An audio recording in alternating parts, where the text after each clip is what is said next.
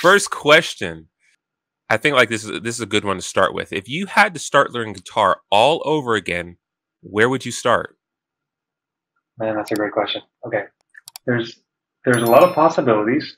Okay, so if I had to start all over again, where would I start? Knowing what I know now, Oh yeah, yep, I'm assuming. Okay, yeah, totally. so the truth is that when it comes to playing guitar, there's two areas that you need to learn. One is physical, and one is the mental side. Now, it may seem pretty obvious, but let me kind of explain what I mean, and this is going to make a lot more sense, and then I'll answer the question. The first part is the physical side. So in the beginning, every single person who plays guitar can't play the guitar. Yes, even Jimi Hendrix or Stevie Ray Vaughan or, all those guitar players that you love that just look like they effortlessly move up and down the fretboard, guess what? They couldn't play at first either, right? They had to learn how to play. And part of that is physically moving your fingers on the fretboard. So one of the first things that I would do is actually find someone who knows what they're talking about when it comes to playing the guitar, who can show me a set of step-by-step exercises that I can actually do with my fingers, kind of like going to the gym or working out, but it's on my fretboard. And I can move my fingers around in a certain way to basically give my fingers the flexibility and the fluidity, the ability to move around the fretboard like you need to be able to do for a guitar. That's first and foremost. If you can't do that, like if I move my guitar over here, this hand, I mean, look at the difference between this is my right hand. Look at the difference between my fingers. Like I don't even know what to do with my fingers on the fretboard with my other hand. I have no idea how to stretch them apart. It just is so awkward. It's so weird. I would have no clue how to play. Look at this. It looks so horrible. But if I go to this hand, look, looks like I know what I'm doing, right? Well, guess what? This hand used to be like this hand. I just developed the ability for it to do this. And any person, anybody who has fingers can do the same thing. You just have to know exactly what to do and how to do it. So like I said, it's just like an exercise program. You got to know what to do first. The easy steps, right? You got to start out with the small weights and you got to know what exercise to do. Then you increase the weights, then you increase the weights, then you increase the weights. Now, I don't literally mean taking weights and putting them on your fingers. They do have those, but it's not necessary to use it. What I mean is progressively increasing your finger strength and your flexibility. So again, if you can't do that, if you can't move your fingers around the fretboard, you can't play. So you have to do that first. So that's number one. The second thing is the mental side, right? The mental side is how the heck does music work on the guitar? And most people don't think about it that way. Most people think of, well, I'm going to pick up the guitar and I'm going to learn some chords or I'm going to learn a scale or something like that. And I'm thinking I'm learning the guitar, right? But really what you want to do is learn music, how music works applied to the guitar. And when you learn how music works, because music is a language, you can actually learn to play any instrument really, really fast. In fact, I got a used saxophone one time, and from never having played saxophone in my entire life, I was improvising with backing tracks in about 30 minutes. Why? Because it's not about how the saxophone works, it's about how music works. And since I understand the language of music, and when you understand the language of music, you can apply that language to any instrument. You just have to learn the mechanics of that instrument first. For example, like the saxophone, or the guitar, or the piano, etc. So we have the physical side, which is moving your fingers around. You have to do that first. You don't have to complete that before you move to the mental side, but you do need to be doing that. You do need to be exercising your fingers and making them more flexible and able to stretch further. But on the mental side, the truth is that there's really only a handful of key pieces of information that really kind of put the whole picture together. And the rest of the pieces are kind of like supporting pieces, if that makes sense. For example, let's say you have a jigsaw puzzle and jigsaw puzzle is in front of you. And the jigsaw puzzle is a picture of a house and a big flower pot and then like a sky in the background.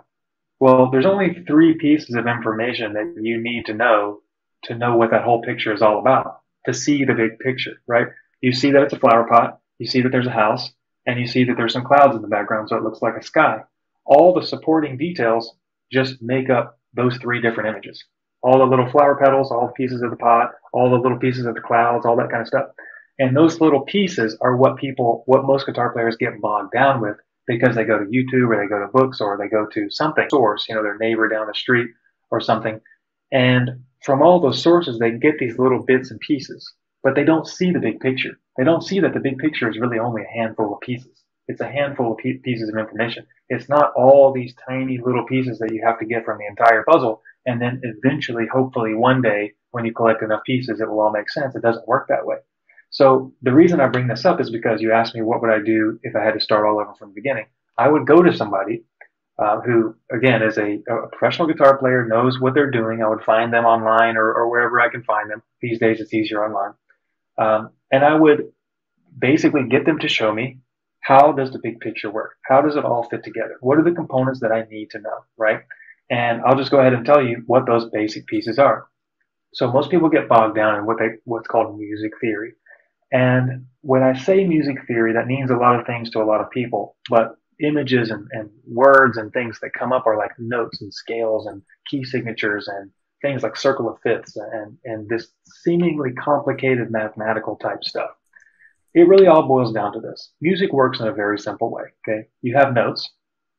And if you take any of those notes and you put them together, you make a chord if you play them at the same time, right? So you have a series of notes.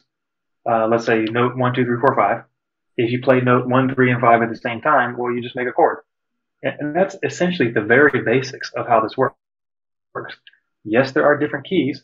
Yes, there are different notes and different names of notes like G sharp and, all that kind of stuff. But that's really not that important for right now.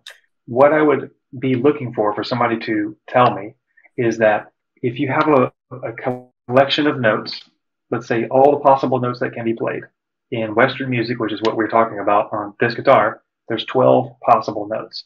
Now, without naming any of the notes, it's not important. We just need to know the big picture, how it works. So out of those 12 notes, if I pick any of those 12 notes and I play them in a series, that's what's called a scale. That's it. Okay, that's what a scale is, essentially. I can pick out of those 12 notes, I could pick note, let's say 1, 3, let's pick all odd numbers. Why not? Let's call it the odd scale. If I pick note 1, 3, 5, 7, 9, 11, that's called the odd scale, right? That's what a scale literally is. A series of notes out of the possible pool of notes that we have. Now, if I take any of those notes from the scale, 1, 3, 5, 7, 9, and 11, and if I play any of those notes at the same time, that makes a chord. But I want to point out something, that the chord, where did the chord come from? The chord came from the scale. The chord is made up of notes in the scale. And when you start to understand how music works, let's say this is a G note, and I don't want to get into the weeds, but on a high level, the big picture, right? If I play a G major scale, there's 7 notes in the G major scale. If I start a chord on each of the 7 notes of the G major scale, I will end up using only the notes that I've been playing in the scale, and I will end up with 7 chords. It's not important what they're called right now. It's not important what the names of them are. My point is, they're in let's call it a major scale in this case. In a scale, chords come from the scale. And that all those 7 chords that I just talked about sound good together. If you go to a different key, play a different scale, there's 7 more different chords in let's say a major scale, for example. But if we go back to my example about the odd scale, well, how many notes did I have in the odd scale? If there's 12 possible notes and we only pick the odd numbers to make a scale, we have 1, 3, 5, 7, 9, and 11. How many notes is that? 1, 3, 5, 7, 9, 11. That's 6. I know that it's weird for me counting the numbers and saying different numbers with my mouth, but there's 6 notes. So if there's 6 notes in the scale, how many chords are we going to have? 6. Because we have 1 chord starting on each of the scale notes. And listen, that's basically all there is. Like, that's how it works. That's the big picture. I know we didn't talk about specifics, and it would take us a little bit longer to explain. Like, you asked me what would I do from the very beginning. Whoever that person is that you would go to explain this to you, of course there's more details, right? You need to know the details to really get how this all makes sense. But I just want to illustrate how simple it is. Going back to the big picture idea of the jigsaw puzzle that I talked about. You have a flower pot, you have a house, and you have a sky in the background. That's all there is that makes up the picture. The details are almost irrelevant, or the details matter, but they don't make up the big picture, or they're not important to learn first. The overall point is that if you learn the framework of how music works on the guitar, which is what is a scale, where do chords come from, basically if you play the notes in a scale in series, you're playing a scale one at a time, basically, or if you play them, the notes from a scale at the same time or simultaneously, then you're playing a chord. And all there are different combinations of notes and chords. And that's all there is. So when you learn how that works, you really start to get it. It's like, oh, I see the big picture now. I see how it all fits together. And then when you go out there on YouTube and in books and all the other places that you learn from, and you learn all those little bits and pieces of information, guess what? Now all those bits and pieces of information have a place. Now they fit somewhere, just like they do in a jigsaw puzzle. It's the same reason why whenever you do a jigsaw puzzle, you always put the edges first, because you define your box, right? Then you have a place where all the pieces go. That's the key. That's what I would try to learn. The very first thing I would try to learn, because that's going to accelerate the rest of your progress exponentially. So those two things. Yeah, that's really good. Really good stuff. Hey, thanks so much for watching that video. That was just a short clip of one of our longer Q&A videos. If you're interested in watching some more of those videos, then I recommend you hit the subscribe button over here. It's really awesome. Also, we got more videos over here, so check some out if you're interested in learning more about breakthrough guitar or advancing your guitar skills. Peace.